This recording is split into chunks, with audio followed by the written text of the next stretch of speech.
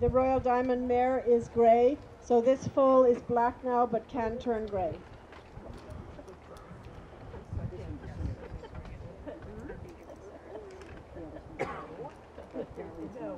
This is a surrogate mare here.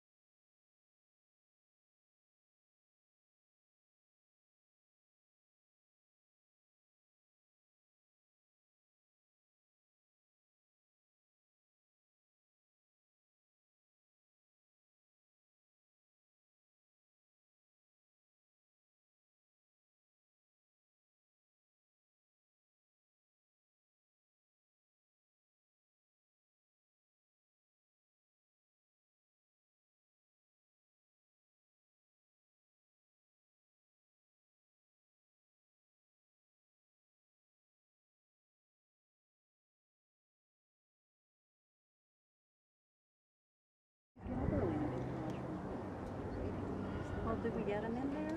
This filly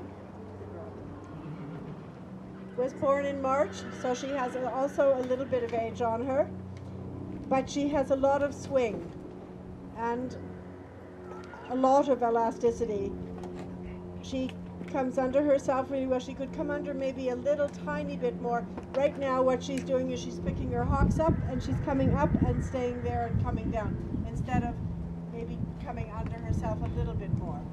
But I think that'll come anyway. She has also, she was walking a little bit. She was, when you hold them again, it's another case. She walked a little bit better when she doesn't have anyone hanging on to her. I think we thought this was a very, very nice filly. I would hope she would stay black. She's very flashy the way she is right now. So we awarded her premium, and we also liked her enough that we also awarded her elite. She's a really nice filly. All right.